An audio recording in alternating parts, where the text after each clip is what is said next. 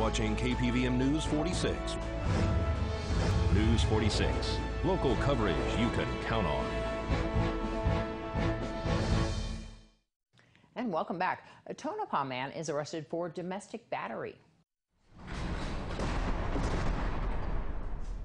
Tonopah resident Frank Rodriguez has been arrested for domestic battery by strangulation at a home on El Dorado Street in Tonopah. According to the declaration of arrest, the Nye County Sheriff's Office made contact with an individual who said that her boyfriend had strangled her with a belt to the point that she passed out. The reporting party said that they had went out for drinks earlier in the evening and that Rodriguez and her had got into an altercation. She allegedly told police that Frank told her that if she called the cops, he would kill her. During the altercation, the female admits that both individuals were pushing each other and at one point she had slapped Frank. At that time, she said that he put her head between his legs and she begged him to let go. A scuffle occurred between the male and female in which Frank allegedly slammed her head into the floor at least 3 times, according to the reporting party. She said at that time, then Frank wrapped a cloth belt around her neck until she passed out. She told police that he was on top of her, saying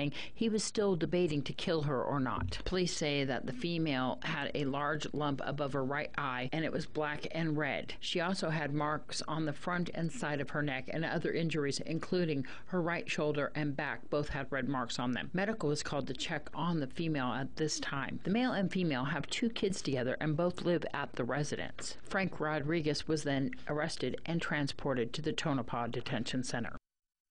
All right, well, here is Unette to tell us what's happening in our courts.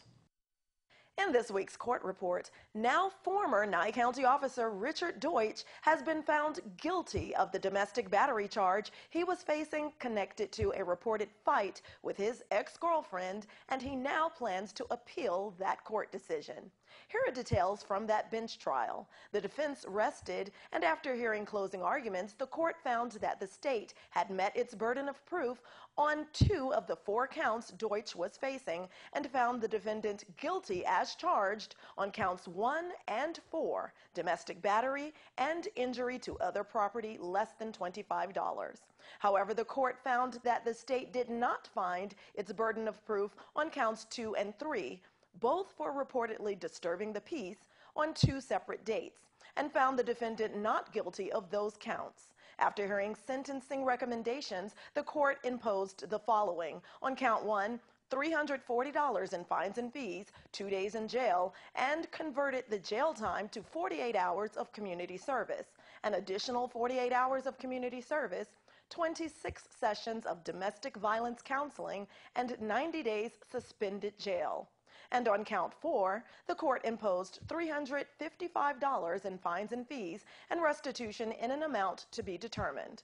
The court inquired if defense counsel intends to appeal.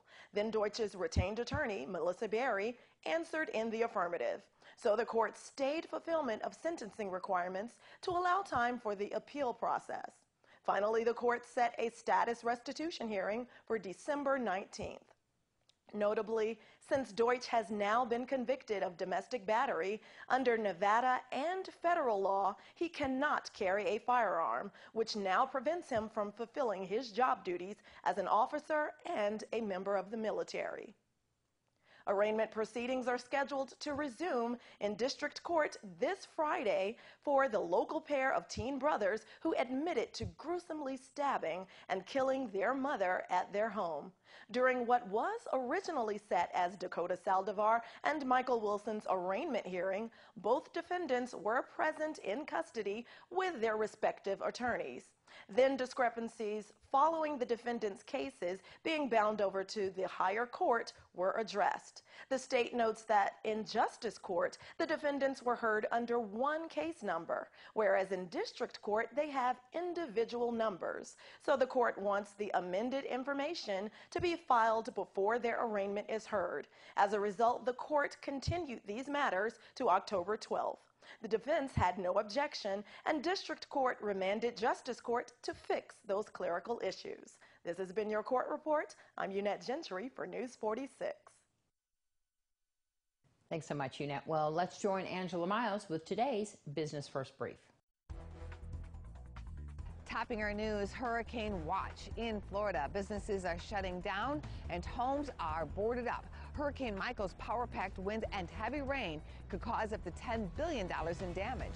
In Georgia, a state of emergency is being called in 92 counties. Cotton farmers and oil producers are expected to take a hit.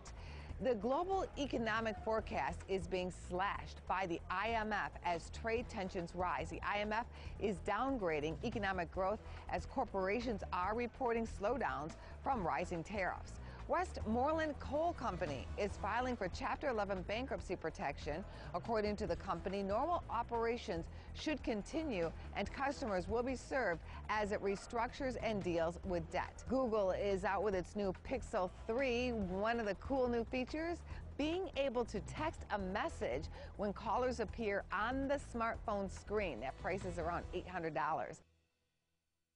And much more news right after this break.